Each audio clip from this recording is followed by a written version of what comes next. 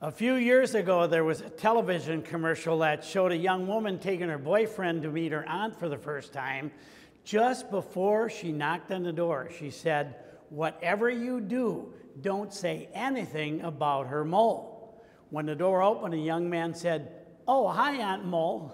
And you might ask, what does that have to do with leadership or teaching or coaching or anything?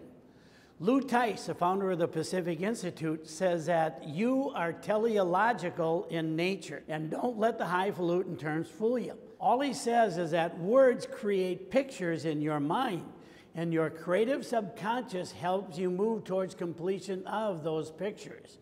But the mind doesn't have a picture for don't.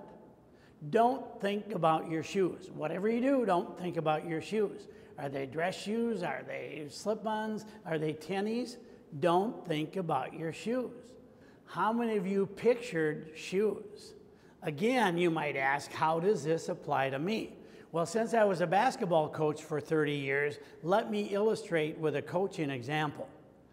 15 seconds left to go, you're up by 1, the other team has the ball, and during the timeout you say, "Don't foul, whatever you do, don't foul."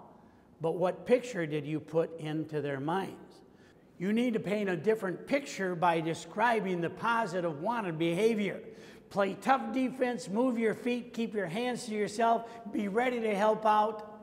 Words have a huge impact on the pictures you imprint on the mind. So make sure that what people hear from you describes the wanted behavior. You can apply this across the board in your teaching. There's a difference between saying don't be late and you need to get to class on time.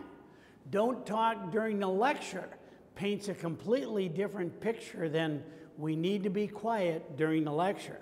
Or during discussion time, only one person talks, me or the person I call on.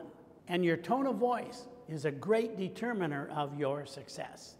In the next few weeks, we're going to be talking about the power of positive self-talk and the impact that it has on your teaching and your life in general.